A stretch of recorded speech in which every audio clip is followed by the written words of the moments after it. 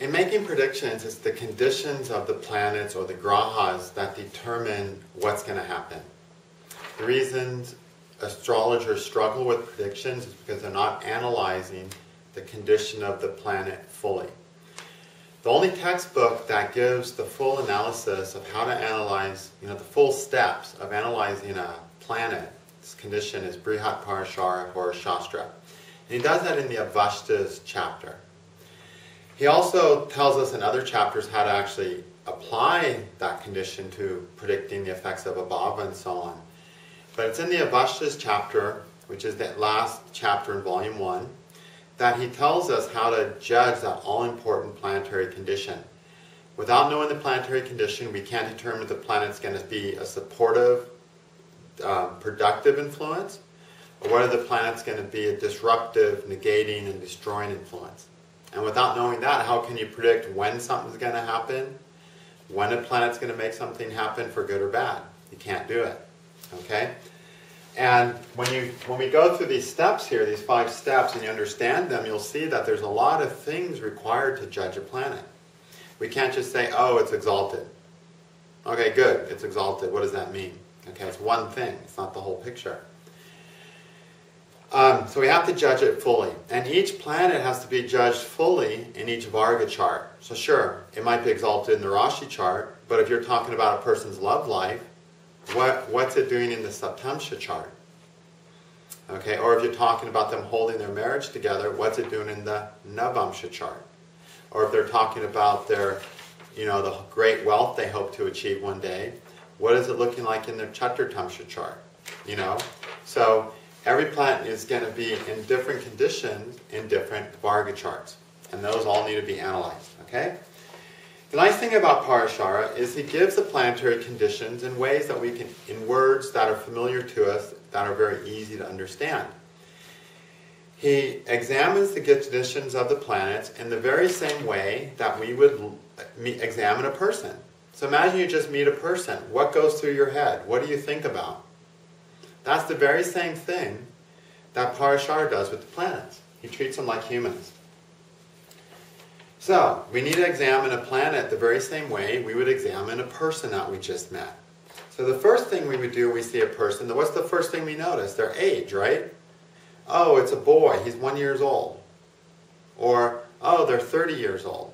Or, gosh, they're breathing with oxygen and they have a cane and a walker and they can go like a half a mile per day is their maximum speed. They're so old. Or we say, well, they're a little past their prime, but they still look robust and healthy. We look at people and we look at their age. And what does their age tell us? It shows how much of their potential they can utilize. A person that's in their fully mature state can just do more, right? They can work more hours, they've got more physical energy, they can do more. They're going to be most productive. A baby is not going to be very productive. Even a young child who's 7 years old can only do a little bit. A teenager can do more, but an adult will do more. Then a person, once they've crossed middle age and their back starts hurting, they need a little more sleep, they're going to produce somewhat less. Then finally a person gets so old that they basically die, at which point they can't produce anything. The planets are that same way. They actually have an age of being an infant or older all the way till death. And that age determines how productive they're going to be. So that's one of the conditions we have to examine, is the age of the planet. And we have to examine the age of the planet in all of the Varga charts. Okay? Parashara gives us something called the Baladi Avasthas, which are used to determine a planet's age. Okay? After we notice their age, which we just noticed, we start talking to them, communicating with them. And right away we'll notice, are they excited, awake, and ready? And is their brains full of life? And is their consciousness animated? So when you talk about astrology, are they like, yeah, I love astrology, and I learned this, and I learned this, and I learned this, and you have this really rapid, amazing conversation with an awake and ready person? Or if you go to the person and say, hey, you want to go kayaking down that really dangerous river? And they're like, oh yeah, I'm totally ready for that. I got my boat. I've been kayaking for 50 years. I totally know what I'm getting into. I'm awake and ready to go kayaking. Or do they say, oh, I got to sleep right now. Wait, class me in a week. Okay? At which point that person's useless to you. Or they're like, yeah, kayaking's cool, we can probably go. You know, let me go dig my boat out of the garage. They could be somewhere in between. Planets are the same way. They're either awake and ready to do something, they're totally unconscious and slumbering and not ready to do anything, or they're in between those two places. Okay? Parashar uses the Jagrat Avasthas to see that, to see if the consciousness is awake and ready to do and produce, or slumbering and unable to do anything, or in between that. So, if you have an old person who's awake and ready, that may be more productive than a mature, strong, healthy person, robust person who's sleeping, right? If you need help with something, you're better off with an old person who's awake and ready to help you than a physically mature person who's sleeping, right? Same with the planets, okay? So we have to look at both these conditions. Now, then, once you get talking to a person, you realize real quickly the person's level of happiness. They're feeling really good about their lives, or they're feeling kind of drudgerous about their lives, or they're just feeling totally stressed out about their lives. Okay? In either case, the planet can be productive. The person may be going, oh gosh, I got so much to do, my life is just falling apart, but hell yeah, let's go kayaking. And they go kayaking anyway. But along the whole way they're going, gosh, you know, the other day my boss told me this. And so it's not as nice as a kayaking trip because that person is bringing so much stress with them. Or the person can be having they could be sitting in an amazing place and they're feeling really good about everything and they're like, yeah, let's go kayaking, I'm awake and ready, and they're really positive, they don't have a negative attitude, they're more fun to be with. Okay? Or a person can be in a million places in between that. But that person's going to be feeling a certain way about their life. Now that feeling is not necessarily going to determine whether they go kayaking or make a great kayaking partner, symbolizing a planet that's productive in your life and produces something great. But it shows how much fun it is. So you have a planet that's given you a job, and that planet is awake and it's strong, so it's giving you a great job. But if that planet is really stressed, while that planet's giving you this great job, you're still not feeling happy about your life. There's so much stress in your life, you know, that it's no fun. Whereas if that planet is in a really strong place, according to this third type of condition, it could be a really happy, positive, optimistic, easy to be with, fun to be with planet. So the planet has a certain mood while it's being active in your life, while it's producing or destroying. It's in a certain mood, has a mood about it. And that mood will affect your attitude while that event is happening. How you feel about the event happening. Yeah, my car exploded. Yeah, I feel great, no big deal. Or, you know, I lost my favorite deck of playing cards and I just feel miserable and I've been crying over it for months. You know, how we feel about an event is not necessarily relative to the event. Okay? And so we have a separate type of condition to see how the planet's feeling while it's dishing out the event, which means how you're feeling while the event is getting dished out to you. And that's called the Diptadi Avasthas. The Diptadi Avasthas are the most commonly used Avastha there is. Ironically, they're the least important when it comes to a concrete prediction. They're more coloration type Avastha. Okay, they color the mood of the planet. They don't affect what the planet's going to actually do. Okay? And they do represent the stress under which the planet is in while it does something. But again, stress is just stress. Something can be really stressful and really rewarding and successful. Or something can be non-stressful and not lead anywhere. So this Diptadi Avastha, this third type of condition, lets us analyze the stress or ease under which the planet is making things happen. It's much nicer when things are happening in a solid, harmonious way versus a stressed way. But things happen just as big under stressed ways, okay? But by themselves, those are not the most important Avastha for predicting what a planet can do. It's just the stress under which a planet is doing whatever it is it's going to do, okay? Then a planet is never alone. So you meet that person, and they're like, yeah, you know, I'd like to go kayaking, but I don't have a boat. But I have a friend who has a boat, and he's going to loan me the boat. Okay? So now you've got, the guy has a boat because he has a friend. So friends can help out. Or you can say, yeah, I had a boat, but last night somebody broke into my garage and stole my boat. Well, this guy had an enemy take his boat, so he can't help you. The planets do the same thing. Some planets are friends to other planets, and some planets are enemies to other planets. The friends help their planets that they're friendly to, making that planet more productive in your chart. Enemies hurt planets that they're enemies to, making those planets less productive in your chart. So we have to analyze all the influences of all the other planets to that planet, including the influence of the lord of the sign the planet's in. Because the planet will always be in the sign of a friend, enemy, or neutral, right? So basically, planets become more or less productive depending upon having more or less friends, just like in real life. If you have lots of friends, your life's going to be better. You've got help, you've got people sincerely helping you just to help you and don't want anything from you. That's going to help you, right?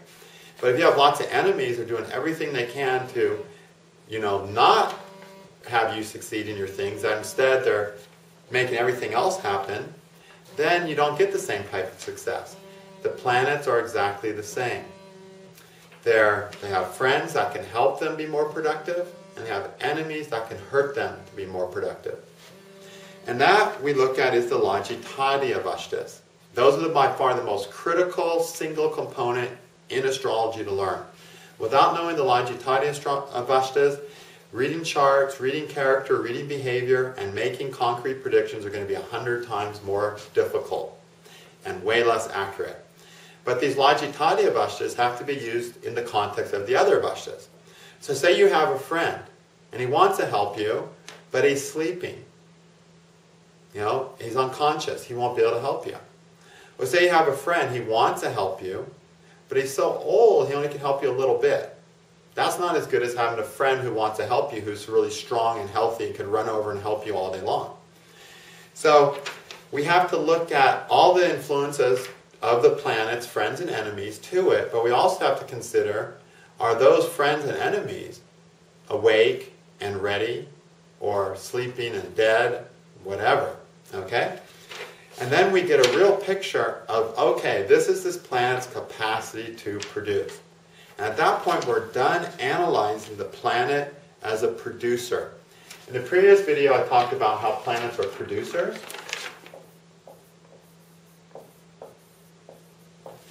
They're producers and causers. So they're going to produce and cause all the good and bad events in your life.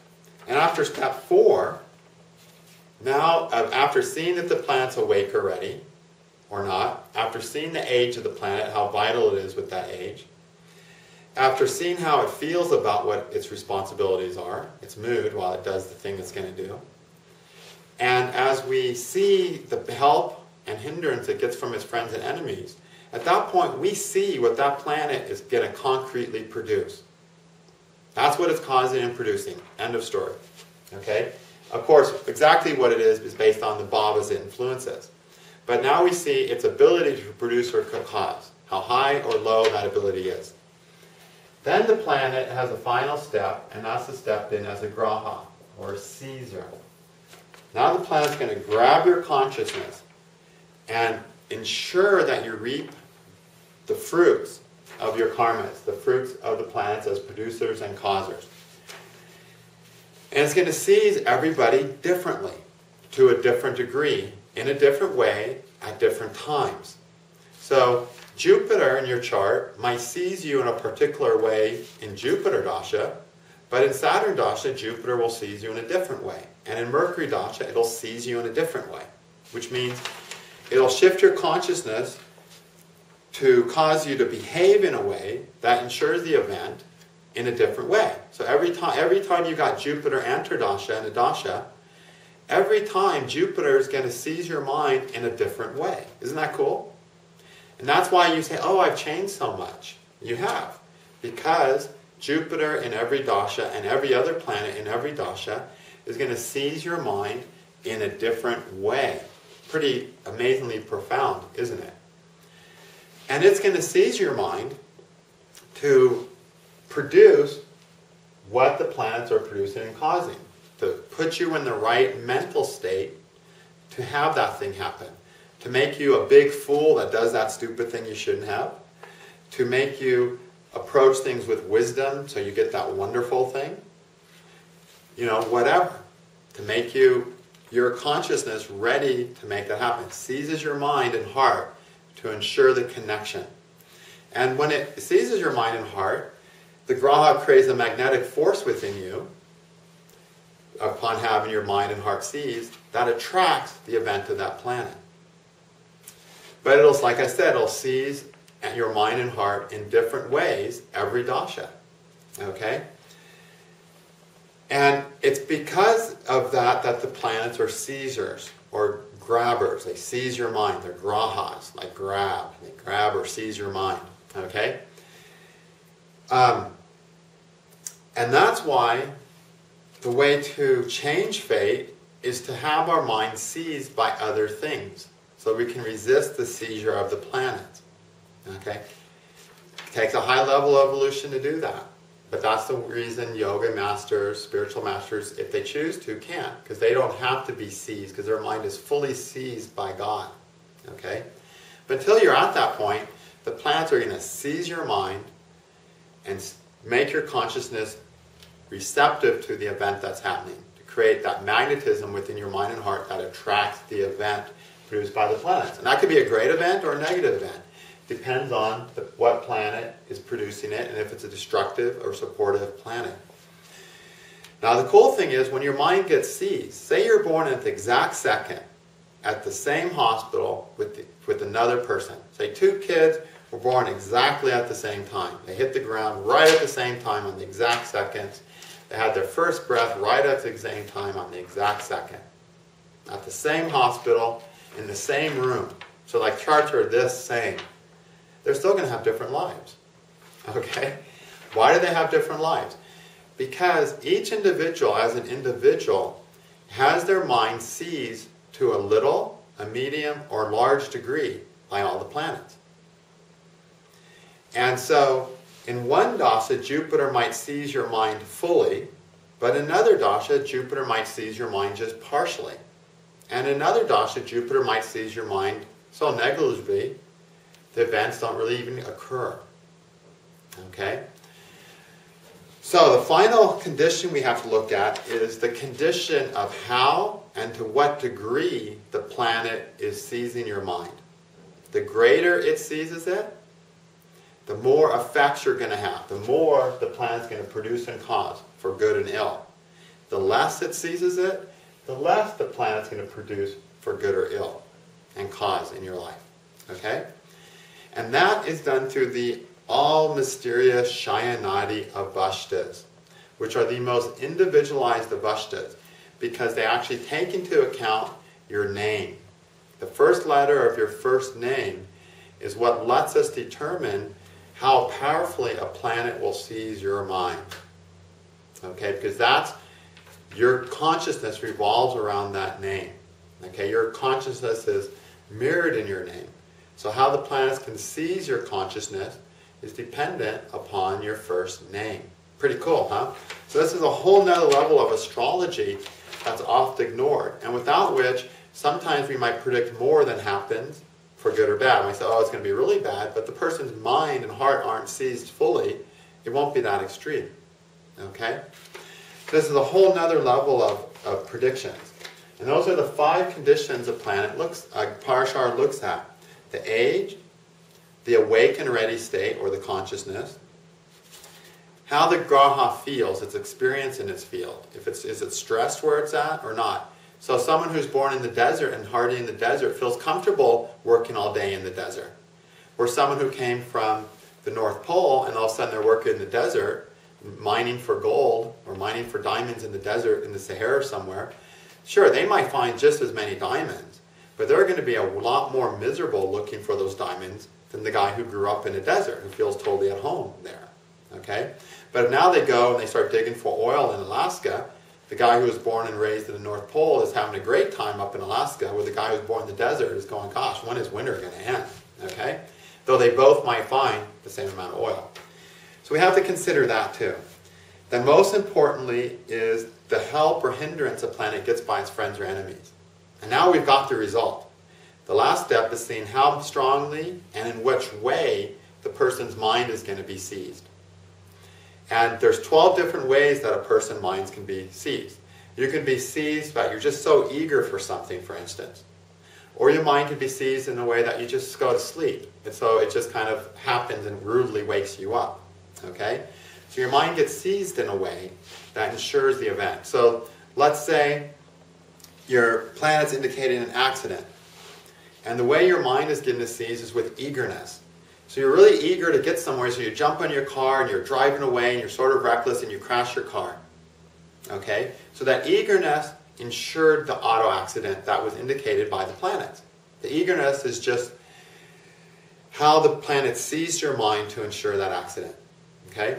But you might just be driving down the car and driving your car down the road and fall asleep. So the grahas seize your mind so you fall asleep and have the accident.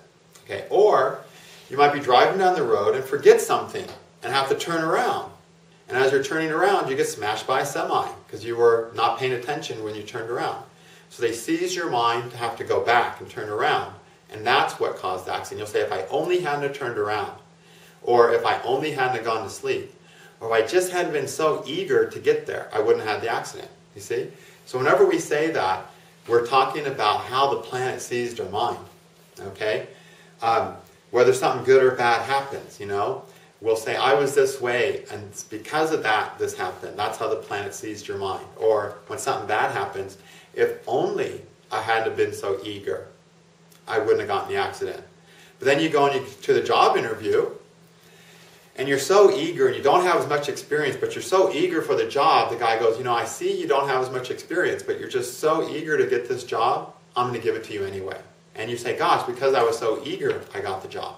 So that's exactly the kind of conditions that the words, the keywords that Parashar gives us for when a planet grabs your mind, grabs your consciousness, seizes your mind and hearts, and gives you an attitude in nature that ensures that the event manifests. Okay? So that's what we're going to cover in this course. It's going to be a lengthy course. It's called the Parashar's Formula for Judging Bhavas. And the formula is these 5 Avasthas being applied to the bhavas in a very step-by-step and technical and even mathematical way. Because say you've got a planet and he has a friend influencing him and an enemy. Does that make him neutral, like just so-so? No. How strong is the influence of the friend? How strong is the influence of the enemy? Is he awake? Is he sleeping? Is he old? All those things are mathematical factors that we have to examine in order to quantify the planet and say, okay, it ends up being a productive planet, even though it has 2 enemies influencing it, because those 2 enemies are old, whereas this planet itself is awake and ready and young. So he can fight off those 2 old enemies and still do something. Sure, he'll be held back sometimes by those enemies, but he'll still succeed to this degree. Okay? Those are the level of predictions we're going to work with. So this is a serious class for serious astrologers that you can find at astrologyvideos.com. Okay, thank you.